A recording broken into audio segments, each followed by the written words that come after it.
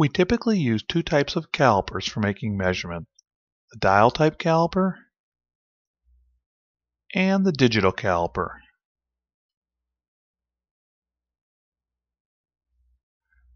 The caliper is a three-way measurement tool. It can measure outside diameter here. We can measure inside diameter here. And in the bottom is a depth gauge. Before using the caliper, we have to calibrate it.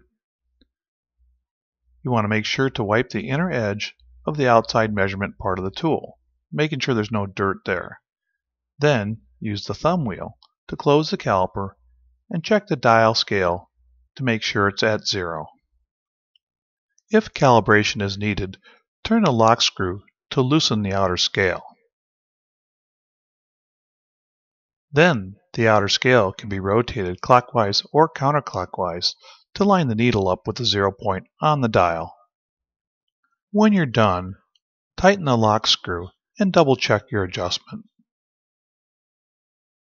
The digital vernier calipers do the exact same job, only they give you the numbers in a display.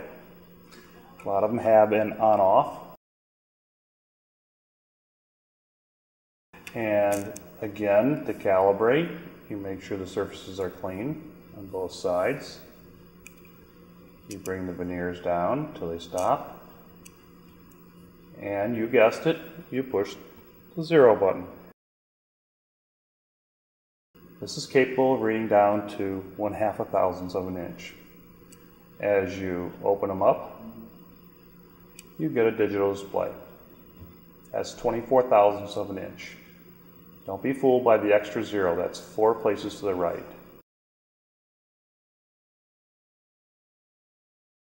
That is 25 thousandths and 5 10,000ths, or 25.5 thousandths of an inch. One of the nice features of the digital is being able to convert from inch to millimeters. Pushing this button here will now give you the value in millimeters.